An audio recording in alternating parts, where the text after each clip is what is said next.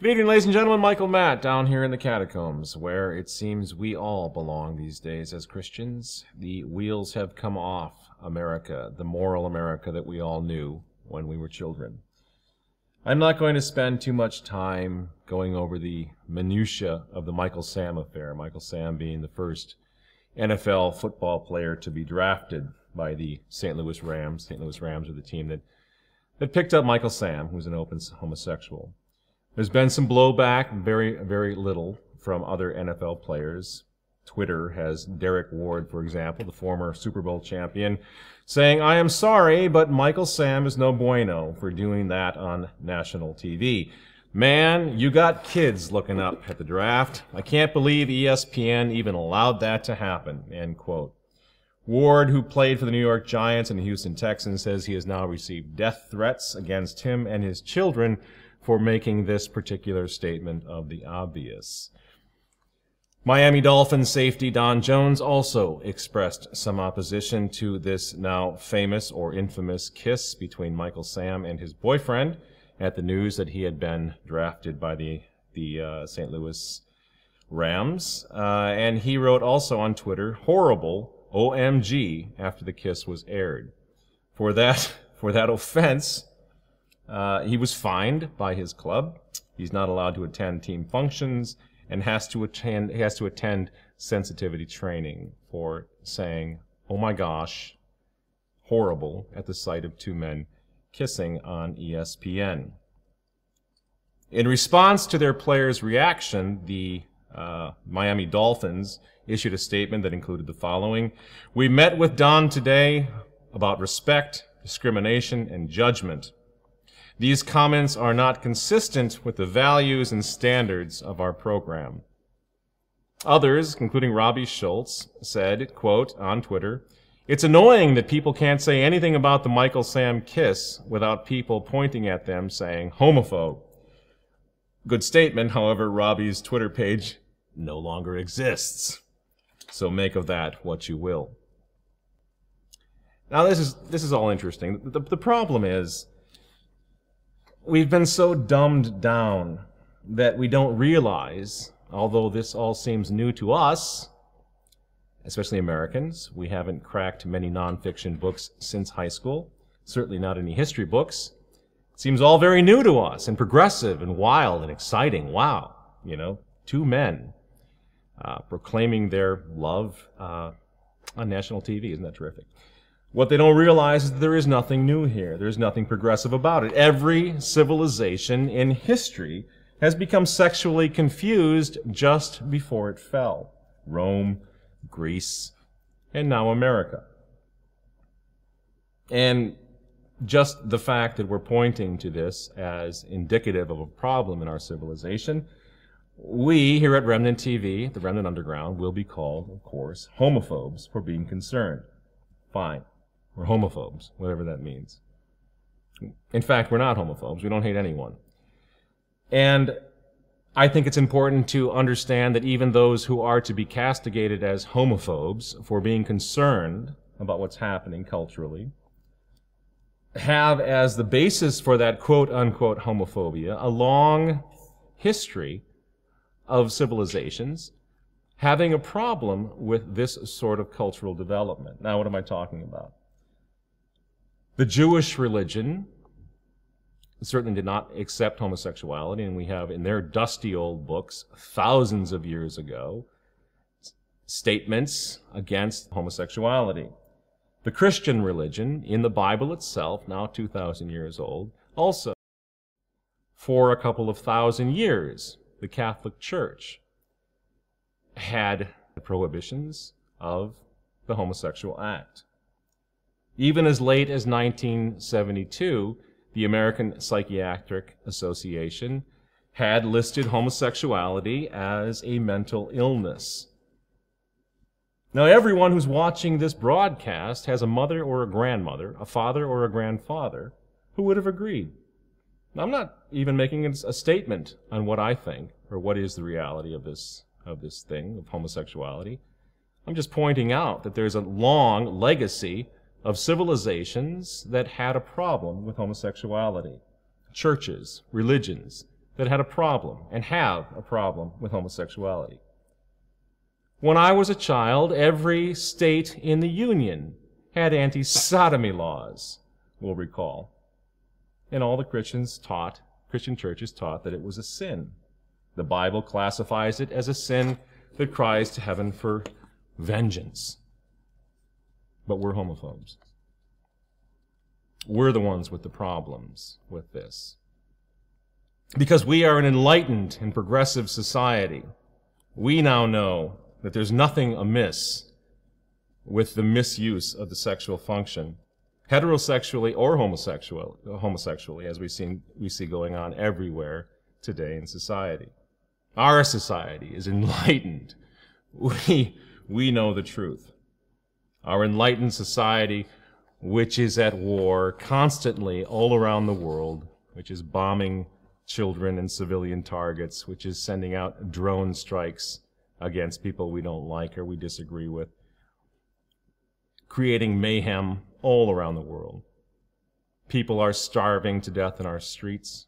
Our cities are torn apart by crime.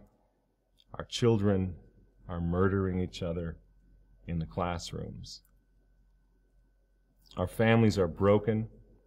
More marriages end in divorce than ever before in human history. The family, the home is broken. Millions of babies are aborted. Nevertheless, we know better.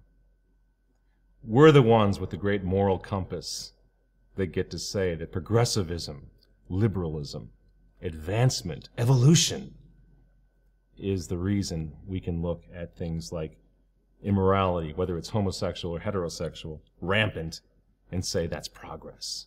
That's a good thing. We know better. Ladies and gentlemen, Michael Sam is not the problem. Michael Sam is a consequence. He's collateral damage for the war that's been declared against God and against His church. It makes no sense for us to be overly upset or concerned about Michael Sam and his boyfriend. Traditional Catholics have been for 50 years decrying the fact that the only moral authority left in the world, the Holy Catholic Church, has declared war on herself. Michael Sam and everything that's happening at ESPN and in the media with respect to this incident with this NFL player was inevitable. There's no reason any of us should be surprised. And if we are surprised, if we are shocked by what's happening in the NFL and in culture in general, then we've not understood what it means to be a traditional Catholic to begin with. Because it never was about liturgical preferences. It was about the restoration of the only moral authority the world has ever recognized, the Catholic Church. It's about the proclamation of the kingship of Christ. And when we turn against God, when we turn against natural law, when we turn against the Catholic Church, all you can expect is cultural mayhem. You can't vote this down. You can't lay claim to your religious liberty to try to do something about the fact that now when our children turn on the TV set, they're apt to see a couple of men kissing each other in the course of pursuing an NFL football career. It's all over. Now, Michael Sam's not persecuted. Michael Sam isn't downtrodden. He's a hero. He's hailed by the media.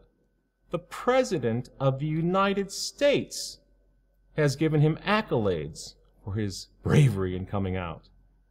I don't see a persecuted or downtrodden person. I don't see the equivalent to blacks in the South not being allowed to vote, not being allowed to use the same drinking fountain as white people, not being allowed to watch the same movies and the same seats of theaters as white people. That's an atrocity. How we have equated homosexuality with the plight of black people is Luciferianly ridiculous. I don't know how we've come to this point, but it's grossly unfair to the black people, to our black brothers who suffered as they did during for 100 years in this country. And yet that's what's happened. Those of us who have an objection to the demonstration of immorality, whether it's heterosexual or homosexual, on TV, on programs geared towards little children, all that's missing, as far as the media are concerned, are the white hoods. We are the new Ku Klux Klansmen. We are the haters for going along with thousands of years worth of moral teaching and ideas about what it means to be a society that is in line or in some respect acknowledging God's will in our lives. So we can't vote this down. We've lost. There's nothing we can do to change this. This is media-driven, culturally driven. The Catholic Church has stepped aside. What did Cardinal Dolan say when Michael Sam announced his homosexuality, when he came out? "Bravo," said Cardinal Dolan. "Good for him." In a nutshell, that's the problem. The Catholic Church is no longer speaking. She's no longer teaching. She's no longer a moral voice. So to blame Michael Sam for this is ridiculous. Michael Sam didn't invade our country from the far-flung planet of homosexualia. Michael Sam is our brother. He's the kid we grew up with. He's the kid that our society abandoned since he was this tall. Everyone in his life has been telling him to do whatever he wants. Give in to whatever impulse comes his way, whether it's teacher, rabbi, minister, priest, or broken home parents. No one's ever told him anything. As traditional Catholics, the knock against us is that we are all about securing our liturgical preferences. Nothing could be further from the truth. What we are talking about is restoring the Catholic Church's moral authority, Holy Mother Church, to have a voice in society again. Now, Pius XI, in Mortalium Animos, way back in the 1920s, was speaking out against something like classroom sex education. Why? Because that is the parent's job to teach what the purpose and point of the marital privilege is. That's all gone now, even in the Catholic Church. Theology of the body and all of these things that are going into an area of human sexuality that had never been before heard of in the history of the Church. And so all of a sudden, the idea that marriage is for the point and purpose of procreation and education of children is now gone. It's an antiquated idea. And what's happening now with the Michael Sams and the ESPNs of the world is the chickens are coming home to roost. That's all it is. So what's the answer? It's not an easy answer. There is no way that we can raise some sort of democratic voice to stop this. It's beyond that now. We're down here in the catacombs for a reason, literally and figuratively. That's where Christians are going to be, because now it's God's time. God's going to have to intervene.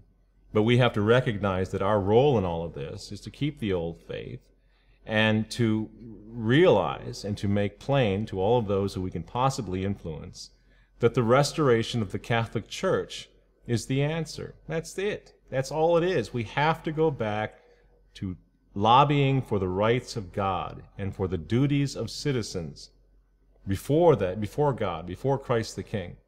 What are our duties with respect to serving God? And as a society, we've lost that.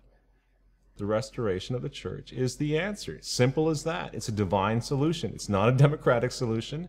It's not going to entail voting or boycotts or petition drives. It's going to entail keeping the faith despite everything that's happening topside, everything that's happening in the streets of America and Europe and around the whole world. Because ultimately now, once we abandon this idea that we can fix it through the democratic process, or that we can fix it through laying claim to our rights of religious liberty and so forth, once it's obvious that we cannot, then we will turn to God, and then we will go back to acknowledging what the point and purpose of our existence is to begin with: to know, love, and serve God. That's all this is. Everything that we're seeing culturally, socially, politically, is a rejection of that idea that the point and purpose of life is to know, love, and serve God. Is it lampoonable? Sure it is. But that's the truth. That's where we are. So keep the faith. That's the answer. That's the answer. It's not to lash out against these poor victims of the auto-destruction of the Catholic Church, these victims such as Michael Sam. I don't know what's going to happen to Michael Sam. We pray for him, but he's not the problem. The Catholic Church's auto-destruction is the problem. So fight on, continue to keep the old faith, and pray that we will never forget what the America and the church that we knew as children, what it was all about. Don't forget, never ever forget what it was. Never lose hope that it can be restored once again. But it can only be restored by men returning to some sense of obligation to Almighty God. Thanks for listening, and we'll see you next week.